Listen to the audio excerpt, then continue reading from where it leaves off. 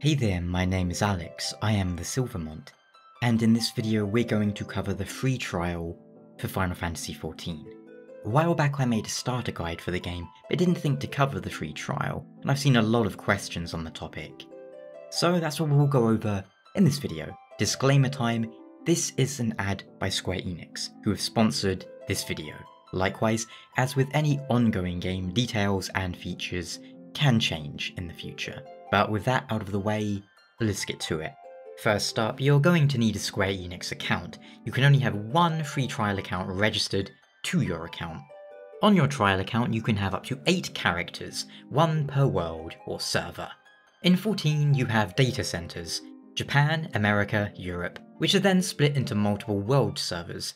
If you have friends who play the game, you're going to want to try and get onto the server they are on. But thanks to the ability to travel between servers, between worlds, even if they are on a different one, you can still play with each other. Likewise, the game is available on PlayStation 4, Mac, PC, and Steam.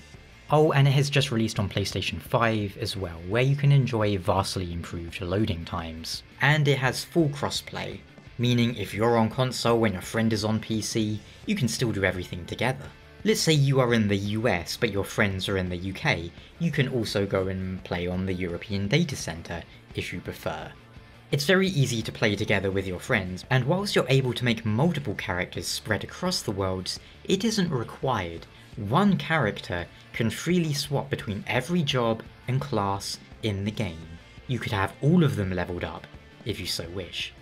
But considering there are multiple races in 14, each with their own animations and emotes and gestures and so forth, you might want to try out more than one, right?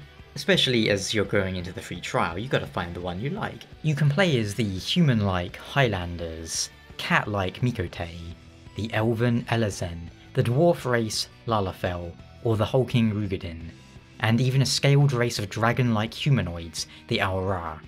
With the exception of the Viera and Hrothgar, you can create any of the available races in the free trial.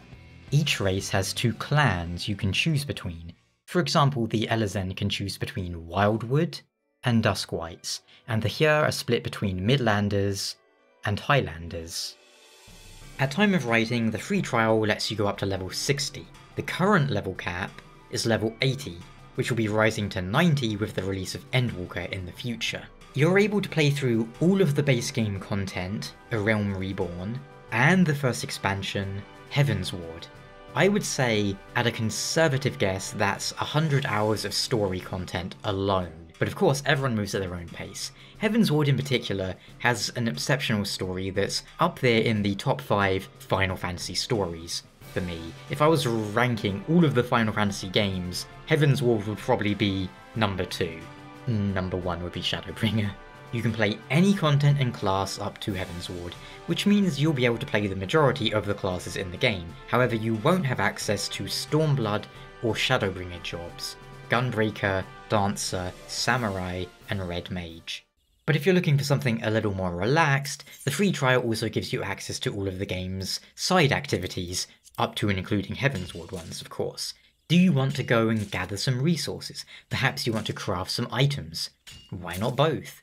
Beyond that, there's the Gold Saucer, a large area you can reach early on in the game that's full of mini-games you can play to relax and win prizes. There's Mahjong, Chocobo races, tests of strength, and of course Triple Triad, the simple yet weirdly addictive card game from Final Fantasy VIII. But if you are looking for combat, there's plenty of that too. Whether you're in the endless deep dungeon, proceeding through floor after floor and avoiding traps to help level up your jobs, or going through one of the almost 50 dungeons available in the free trial. Then there's trials themselves. These are 8-man boss fights and one of the highlights of the 14 experience for me. There's more than a dozen unique trials in the free trial, as well as variations of them such as hard mode, extreme mode, a new experience that gives you more of a challenge, more mechanics, but better rewards too. And if you want even more players beside you whilst you pummel bosses, the free trial also includes 2 Alliance Raid series. These are 24-man raid dungeons. Each series is split into 3, which means you have 6 Alliance raids in total, in the free trial. Incidentally, if you are looking for guides one day for these trials or alliance raids, well, I have videos covering all of those. But wait, there's more.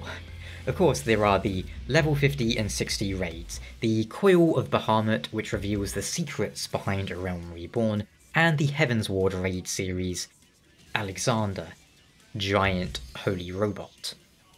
And each of these raid series is split into about roughly 12 parts, so that's like 12 different little mini dungeons or fights, however you want to think of them.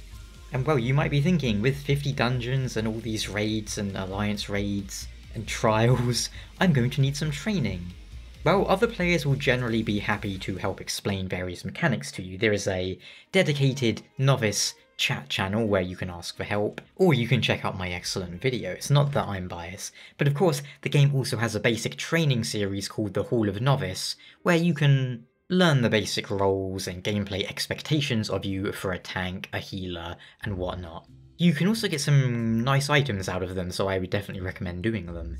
And finally, I'd be remiss if I didn't mention chocobos. Of course, it's a Final Fantasy game, so you get your own chocobo early on in the story, about level 20 I believe. Not only can you ride around on it and teach it to fly later on, but you can raise it as a fighting companion.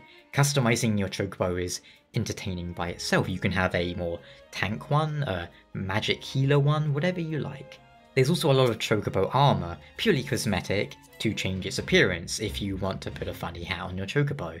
And you can even dye its feathers to a colour of your choosing by feeding it various things. Now disclaimer, if you have like a chicken in real life, I wouldn't suggest just feeding it red berries to try and make it turn red, but you know, in Eorzea it's all good. It's just plain useful to have a chocobo that can heal you, if you're a DPS, right? Last of all, if you decide to upgrade from the free trial to the full game, all of your progress will of course carry over, so don't worry about having to start over again. You could get every single job to level 60 if you wanted to before you start buying and subscribing to the game. But that about does it though. If you have any other questions about the free trial, or anything else regarding the game, please do feel free to ask down below in the comments and I'll get back to you ASAP. Finally, thank you so much for watching. I hope this video was helpful to you in some way, and once again, this video was sponsored by Square Enix. Until next time though, you guys take care. Ciao.